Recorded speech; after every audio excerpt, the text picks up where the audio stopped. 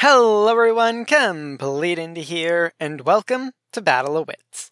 With the recent release of Universes Beyond Tales of Middle-earth, I wanted to build around a commander from the set, and after debating between various commanders, tinkering with various decks, I finally settled on Shelob, Child of Ungoliant. Shelob is a 6-mana black-green commander that gives all your spiders Death Touch, Ward 2, and makes it so whenever they kill another creature, you create a copy of the killed creature, but as a food token instead. Obviously, this lends itself to be a spider-oriented deck with an artifacts theme, which sounds strange for black-green probably, but trust me, it turned out better than you think. To start the deck, we want to just include a bunch of spiders. Some of them are nothing but simple bodies to attack and block with, like Ruin's Recluse, Watcher in the Web, and Penumbra Spider, but others have fancy abilities like making more spiders, as is the case with Astra of the Endless Web, Ishkana Graph Widow, and Rot Widow Pack. We also run Blex Vexing Pest and Bloodline Pretender, which both serve as cards that'll make our many spiders that much stronger, as well as Spider Spawning, Loft Spider Queen, and Curse of Clinging Webs, all of which also create more spiders. We'll be making a lot of spiders. But obviously, that won't be enough. We can play a ton of spiders and go wide with them, but what about that artifact component I mentioned? Well, Shelob creates food tokens out of whatever you kill with spiders, so we want some food support. That's why Gilded Goose, Trail of Crumbs, and Savvy Hunter are all great includes in the deck.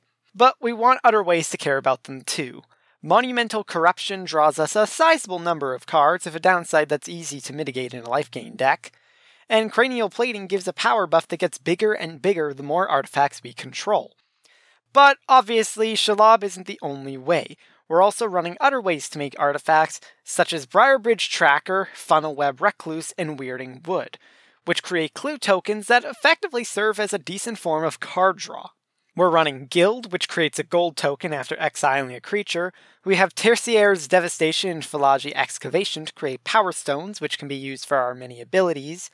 We have Prize Fight and Blight Titan, which creates treasure tokens and waves of incubator tokens.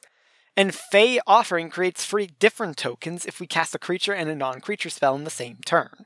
As a payoff to all these different types of artifact tokens, we also run Sandstep War Riders, which will bolster on our turn based on the differently named artifact tokens we control.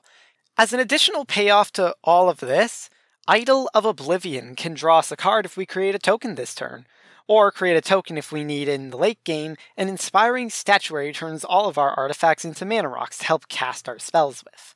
Returning to the food tokens specifically, they gain us free life whenever we use them, so a life gain strategy has formed as well. Accomplished Alchemist and Ezza-Root Channeler effectively ramp us the more life we gain, Ageless Entity and Blossoming Bog Beast become bigger as we gain more life, Cosmos Elixirs draws us a card if we've gained enough life in the game, and Mortality Spear serves as a cheap removal spell to deal with almost any threat. In fact, as far as removal goes, this deck has plenty of it. Ignoring everything that's been mentioned so far that can deal with creatures, there's also cards like Battle at the Bridge, Binding the Old Gods, and Death Sprout to serve as single target removal, as well as board wipes in the form of Crippling Fear, Silklash Spider, and Spinning Wheel Kick. As far as getting cards back goes, Gravedigger, Evolution Charm, and Vat of Rebirth do wonders for allowing us to keep our creatures after death, and Hatchery Spider, Songs of the Damned, and Nyx Weaver also take advantage of our graveyard in various ways. Finally, as some one-off cards, Moanvuli Beast Tracker is able to search our library for nearly all of our creatures, Agent of the Iron Throne and Cultist of the Absolute both make our commander even better, and Sweetgum Recluse can cheat out a free spell and do it at instant speed with upside. We run some simple lands like Llanowar Waste, Temple of Malady, and Myriad Landscape, and with all that said, that's the deck. This deck is really, really fun.